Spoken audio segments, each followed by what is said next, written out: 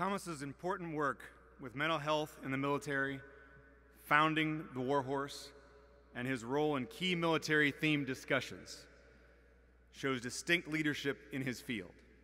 He exemplifies how Marines can continue to serve our country and have an impact beyond their time in the Marine Corps. I'm honored to present the Lieutenant General John A. Lejeune Recognition for Exemplary Leadership to the first enlisted Marine ever to receive it, Sergeant Thomas Brennan.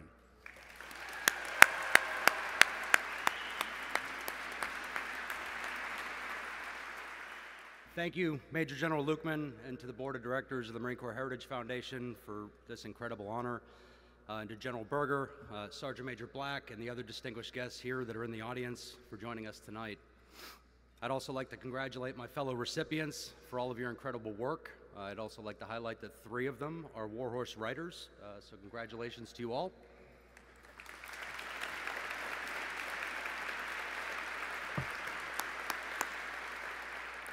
I'd also like to thank my friends and my family who are here with me tonight. They represent a mix of both worlds that I've lived in. I have Marines who I served with in Iraq and Afghanistan. I also have advisors and my team here from the War Horse. I'm also joined by my parents, my in-laws, and my wife and daughter. I love you all. Thank you for never giving up on me.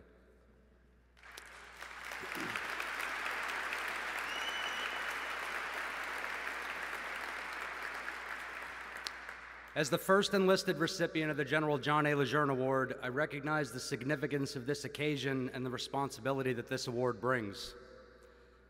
Tonight, we're gathered in a stunning building that is full of stories that were told by journalists and historians who were willing to risk and some who lost their lives to tell the stories of Marines and corpsmen. Men and women who were willing to make sacrifices and face adversity with courage and determination. 2 weeks ago, I walked these halls with General Lukeman, and I toured the combat artist area that was recently opened. I also stared down on Fallujah for the first time in 20 years. The intricate metal work of the windows caught my eye, and I immediately thought of the Marines that I'd served with.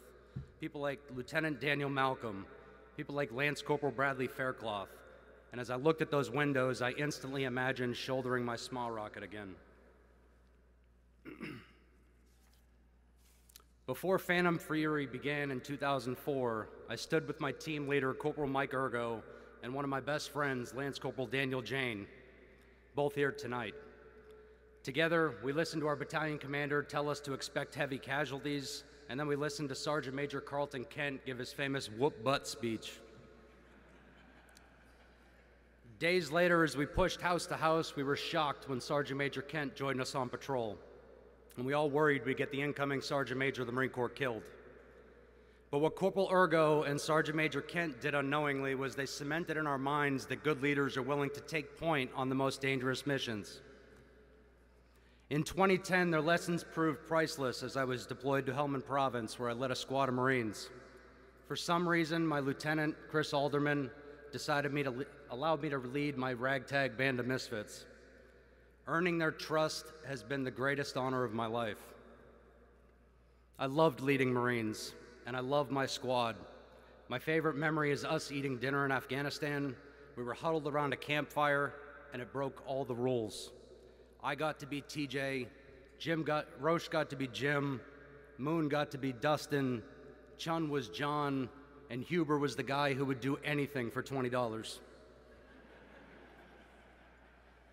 We talked about life back home, and we ate Kunjak chicken, and together we escaped our reality for a few moments a day. And like Jim would say every time he dug up an IED, it was a real treat. But when four of us were wounded, I lost my sense of purpose. And when members of my chain of command turned their back on me, my love for the Marine Corps started to fade. Thankfully, my mental health team and my family helped me find my way home. And while it may have been my therapist, Frank, who handed me a notebook, and Doc Smullen, who told me to keep writing, it was a bougie award-winning journalist from Reuters who inspired my passion for public service journalism. Tonight, Finbar O'Reilly is somewhere in Ukraine, probably on a foot patrol or strapped to the side of a tank. And like my squad in Afghanistan, the troops by his side are lucky to have him there. As my team and I have grown the Warhorse, the Corps and what I learned in uniform has never left my side. Having walked on both sides of the fence as a Marine and now as a reporter, I learned that journalists, Marines, and our families have more in common than most of us realize. Together, we're largely understood by the communities we serve. And while it may be in different ways, we all play a vital role in our democracy. Over the years, journalism has allowed me to share the stories of Marines.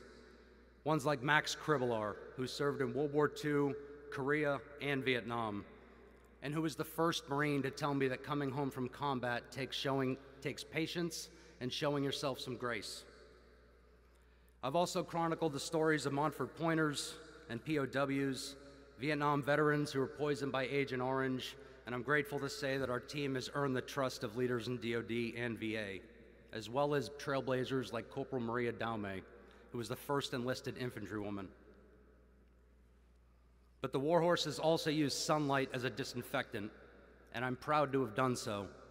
Whether these investigations have explored sexual violence or failures in the Marine Corps' criminal justice system, I am drawn to giving voice to the individual Marine, and I keep in mind the standard that was set by General Lejeune.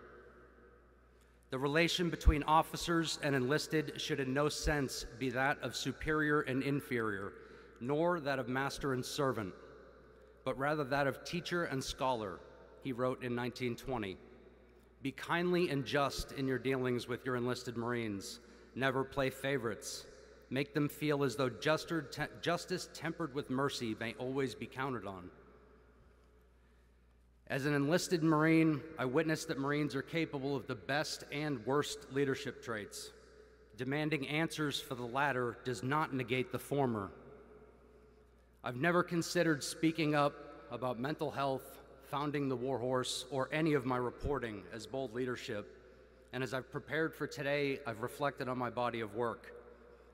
What I hope that others see when they look at me is a career in public service that started as a Marine recruit, and that reporting is another way that I still get to protect Marines.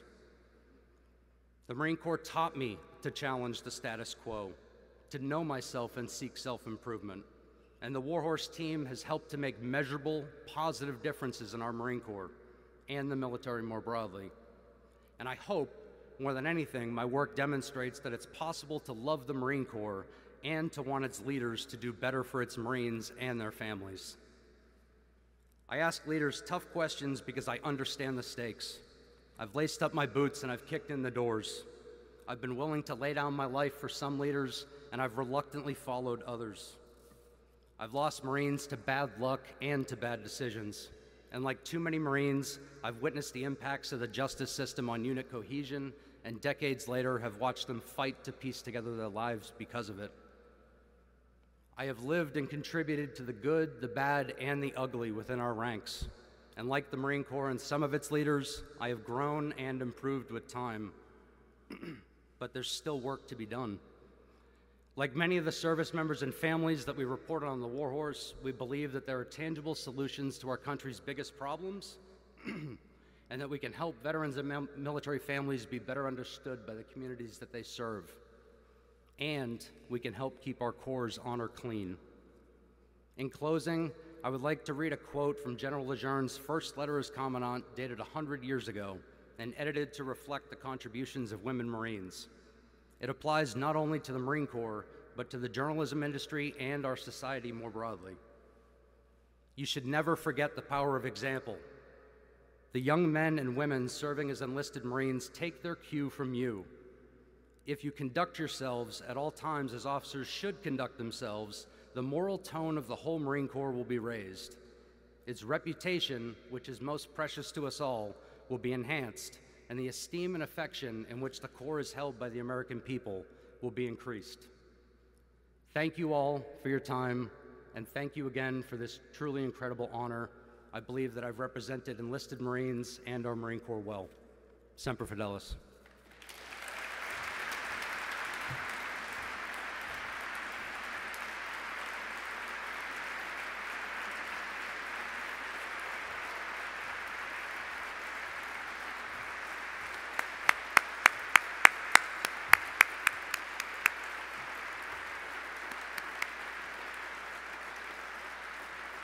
Thank you, Thomas, for accepting this award and for continuing your service to our nation.